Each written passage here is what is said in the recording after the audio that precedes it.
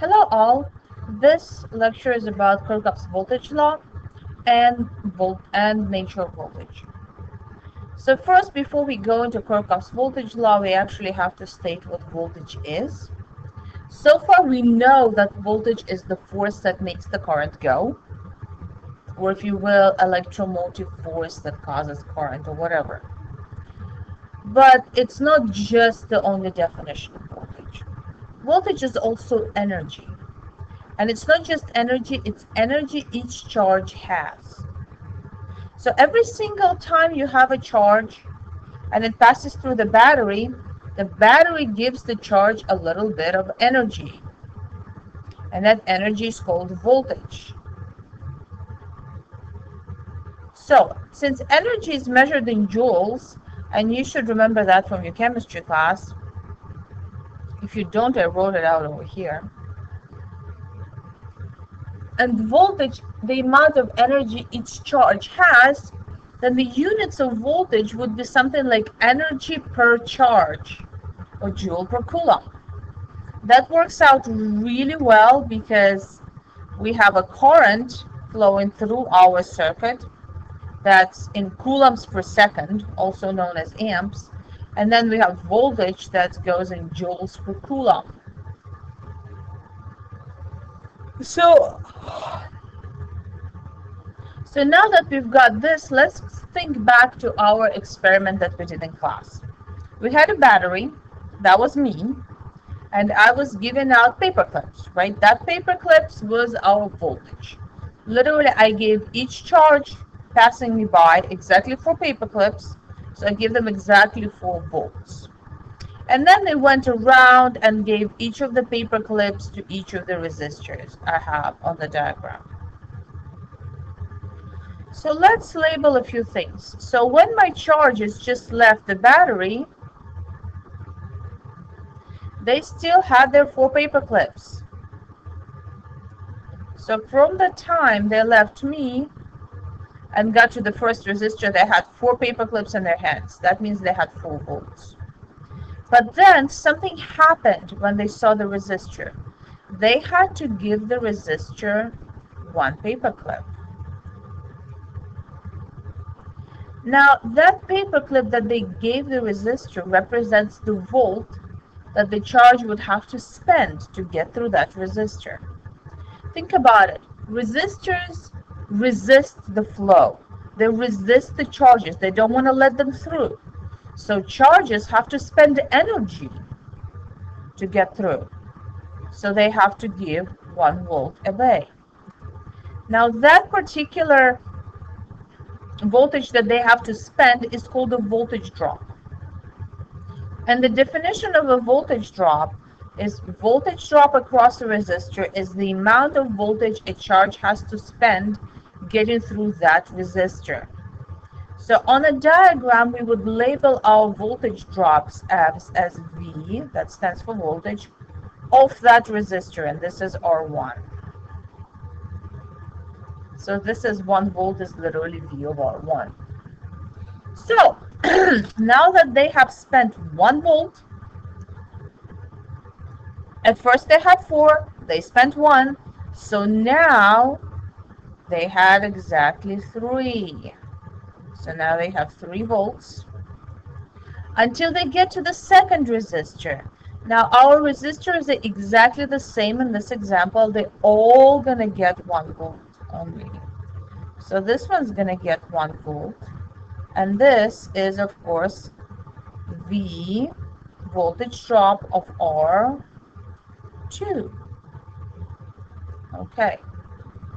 So now that they gave the R2 exactly 1 volt. They had 3.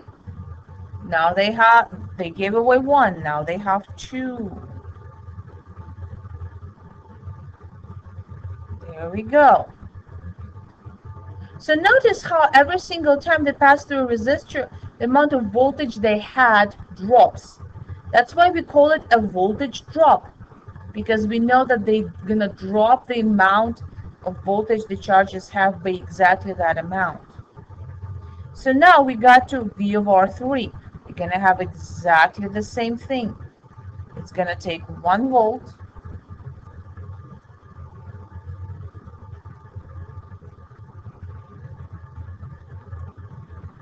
and that is V of R3. Okay. So now that we had 2 volts over here, and we spent 1 more, we now got to the point where we have just 1 volt left. So over here, we have just 1 volt. And once we get to our 4th resistor, and you know I had them mixed up. This one is R4 and this one. Let me remake this one. This one is R3 and this one is R4. And once we get to the 4th resistor, we spend our last volt. So we have 1 volt. And that's what V of R4 takes, the voltage drop of R4. And once we do that, we have no volts whatsoever. Well, that's actually really good, because if we had those volts, that means the energy would go back into the battery and would try to heat up the battery and make it go pop. We don't want to do that. So let's get to the actual Kirchhoff's voltage law. What you really saw right now is the application of Kirchhoff's voltage law, and what it says that the voltage that the battery has gives the charges. It has to be spent around the circuit. In other words, all the voltage drops, V of R1, V of R2, V of R3, V of R4, they all have to adapt the voltage of the battery. Everything the battery gives the charges has to be spent, because if it's not spent, bad things happen. You can think of it as a situation where your mom gives you $10 every morning, but you have to spend it during that day, because if you come home, she will take away the leftovers and give you another $10 next day. So if you don't spend the $10, she'll just take it away and give it back to you next day. So let me write down mathematically what that means. So what we have is voltage of the battery equals the voltage of R1 plus voltage of R2, voltage drop of R2, plus voltage drop of R3,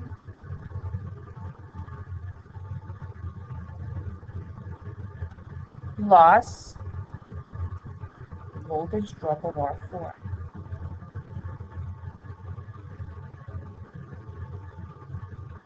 And I'm going to type this up as well on the bottom. What exactly is Kirchhoff's law? So Kirchhoff's law, and you know, usually people just say KVL. So you can definitely use the acronym. In fact, when you're going to do your practice test, I will ask you to use the acronym. So this is what Kirchhoff's law states. Voltage of the battery has to be equal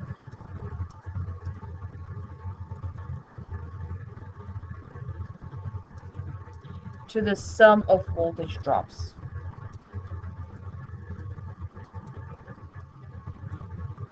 Around the loop. Well, wait just a second. I didn't tell you what a loop is. Well, the concept of a loop is very, very simple. It's the path that your current goes around. Over here, we have only one loop. The current comes out of the battery, goes through all of the resistors, and go back. That's all there is to it. Just one loop. All right, that's all I wanted to say about Kirchhoff's voltage law. There will be another video on how to do problems with Kirchhoff's voltage law and find voltage drops.